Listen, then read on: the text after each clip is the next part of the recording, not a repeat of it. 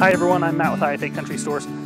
Hey, today we're going to talk about preparing the hive for winter, talk about feeding the hive up to and throughout wintertime, moisture control, rodent control, blocking the wind. So first off, we need to make sure our hive has enough food stores to get the bees through the winter.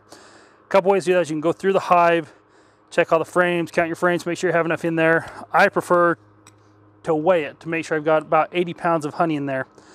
Now this is a suitcase scale that I have.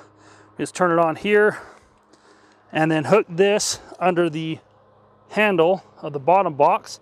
I have separated the bottom box from the bottom board, so I'm weighing just the top two boxes. And I lift up on that and I am at about 37 pounds. So I should be good on feed on this hive. I may throw a little more feed in there just to make sure it's got ample feed for the winter time. I can feed liquid feed through about the middle of October. After the middle of October, we are getting really short on time that, historically speaking, we don't have enough time for the bees to render that liquid down to a honey. And so then they're left with excess liquid in the hive, excess moisture, which can cause condensation.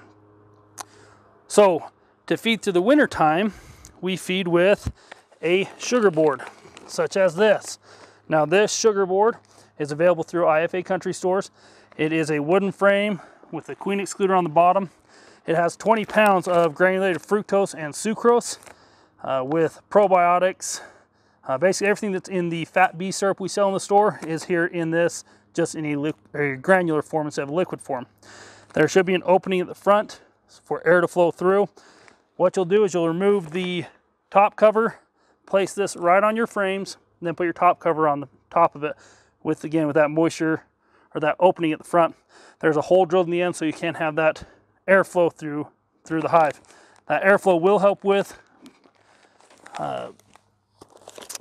ventilation on the hive. It also helps with the condensation. When you have good airflow, you have lower condensation in the hive. Having the sugar board on that hive will help absorb some of that condensation. Now, if you don't choose to do this method, you can find recipes online to make a hardtack sugar board that works very well also.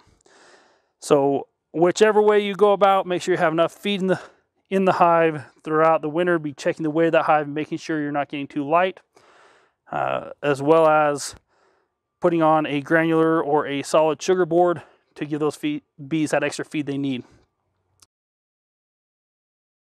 Now, to combat the condensation in the hive, sugar board is one method. The other method is using just a piece of wood such as this, about 3/4 inches thick.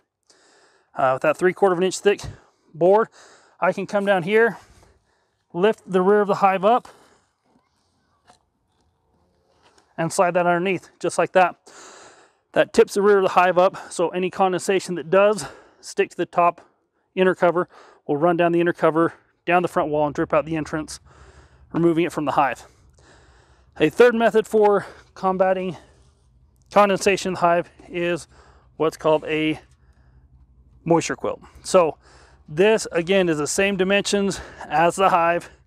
It does have a screen on the bottom, has 4 holes, 2 in each side, 2 there, 2 there, with a screen on the inside of it. That prevents rodents from getting into this. You'll fill this up just below the holes with a pine shavings or wood shavings and put that on the hive.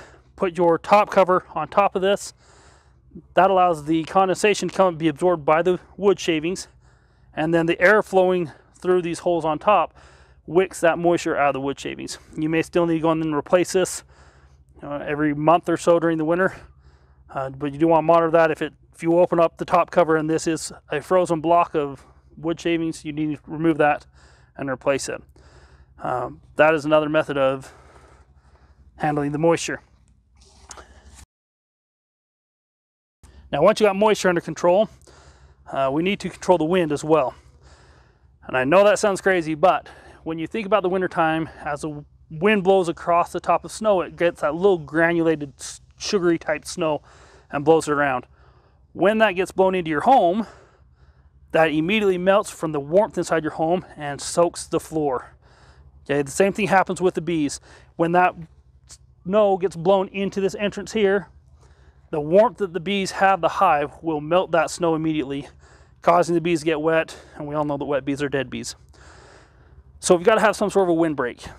Now, how do we do that? We can put up a sheet of plywood with a couple of posts. We can use straw bales, hay bales. There are many methods to block the wind. Whichever works best for you in your scenario, go with it. Now, for me, in this location where this hive currently sits, the predominant wind will come from the east and blow to the west. So I would need to put some sort of barrier up, a couple feet, 3 feet away from the hive, right here, kind of on an angle. That way when that wind hits, it goes right around, but it blocks that entrance of the hive from that wind. If you are using something such as straw or hay bales to provide your windbreak, you do need to have some rodent control out, because rodents, mice specifically, love to build their nests inside the hay and straw bales. So putting a rodent station, bait station with mouse poison, mouse bait under the hive will allow those mice something to chew on and eat without getting them up into the hive, or put it out around the perimeter of your hay bales to protect that way. The thing we don't want to have happen is those mice come in, eat the honey around that clustered ball of bees, and then the bees have no feed around them to eat, and they're going to starve. So we need to prevent that as well. The last thing we need to talk about is the snowfall. Now, in the wintertime, when we get those nice soft drifting snowfalls down, that's when they really stack up overnight. If this front entrance of the hive gets blocked from snowfall, it's going to block off all your ventilation, you're going to get more condensation in the hive, and likely going to lose that hive. So a couple things you need to do. Either number one, you need to go out every day and clear that snow out of the way, make sure that that entrance is nice and clear. Or number two, provide some sort of a snow break or snow block to keep that entrance clear. One easy way to do that is to take a plastic corrugated sign. The political signs that all of our political candidates are putting up in yards right now are a great way to do it. Ask your local political candidate if you can have a couple of their extra signs at the end of the season.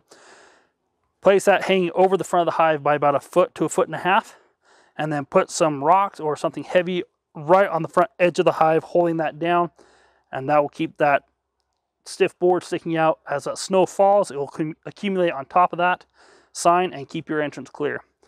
You just need to remember to go out and knock that off every once in a while and keep that clear also.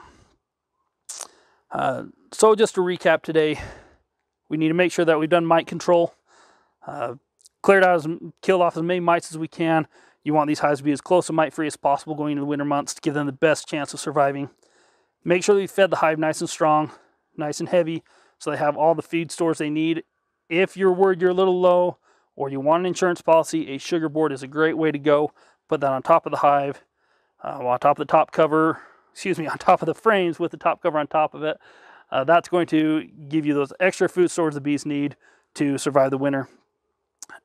Block the wind so we don't get those little crystals of snow blowing in and getting moisture in the hive, and provide rodent control so that any rodents that are around are consuming the rodent bait instead of our honey. And finally, just keep that entrance clear from snowfall so the bees have the ventilation they need. Now, the sugar boards, bait stations, mouse bait, any of that stuff that you need should be located or should be available in your local IFA country store. If you don't see it on the shelf, please ask an associate. We'd be happy to help you find that. We want to do everything we can to help you guys keep your bees through the winter so that next spring we can split those bees and continue this fun hobby that we all enjoy. If you have any other questions, please ask your associates at your local IFA country store. Thanks for joining us, and have a good winter.